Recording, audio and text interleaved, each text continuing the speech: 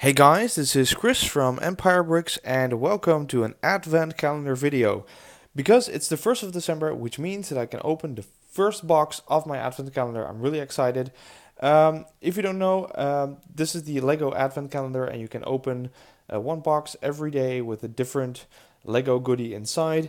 The box does, tell you a little bit what kind of stuff you get inside. So there are some pictures of stuff here on the front.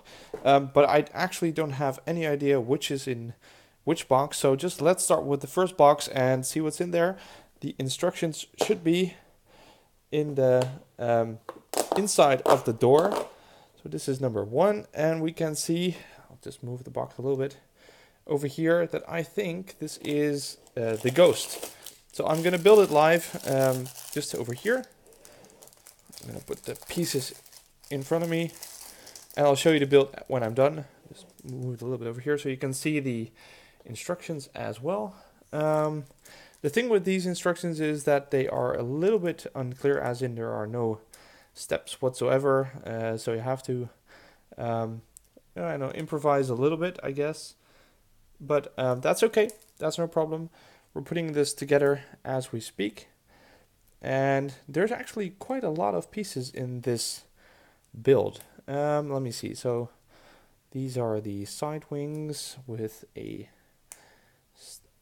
plate with a stud on top. One of these. I'm actually not sure if there's any spare parts in these advent calendars. I believe there are. This is my second advent calendar. I did one last year, but as you can imagine, it's quite a while ago, so I actually don't remember that well if that advent calendar had any spare parts. But let's see what happens. So this is pretty cool. I really wish I had the original ghost.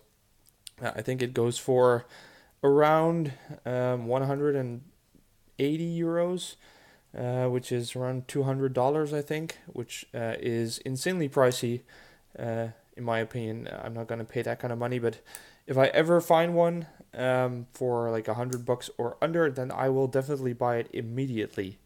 So guys, I think this is the build. So the ghost, it's a micro build of the ghost, and I think it looks pretty good. I especially like the colors, and the engines are pretty accurate. I like the sides. The bottom is not that special, but still, it doesn't matter. It's a nice build. If I ever have the ghost, the original playset, then I'll definitely put this next to it. So guys, this was the first box of the advent calendar. I'll make a video every day opening one of these boxes. So thank you guys for watching, and I'll see you tomorrow.